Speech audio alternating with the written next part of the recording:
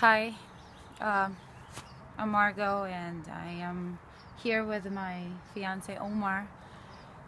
Well, this is what visiting my old place, what got burned, and we lost everything 4 days ago.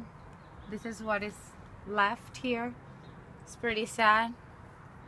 Everything was consumed from my son's room to my room. Everything is gone. Fireplace, kitchen, everything. Can describe, this memories. So we're going through a lot of emotions, and it's pretty hard to face reality. But here's what we can show to you guys. 12 units were gone. And my apartment was 304, as you can see.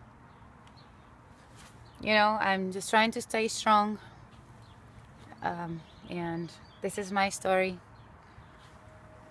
and I just wanted to share with all of you guys. I'm still strong. I'm still continuing with my life. Everything has to be good for me.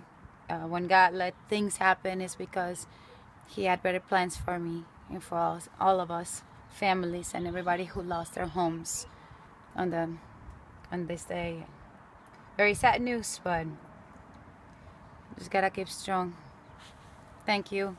Blessings to all of you guys. Love to my family, everybody, whoever sees this video. And thank you, God, for us to be safe. We could have died here, but we're still alive, and we'll continue our lives.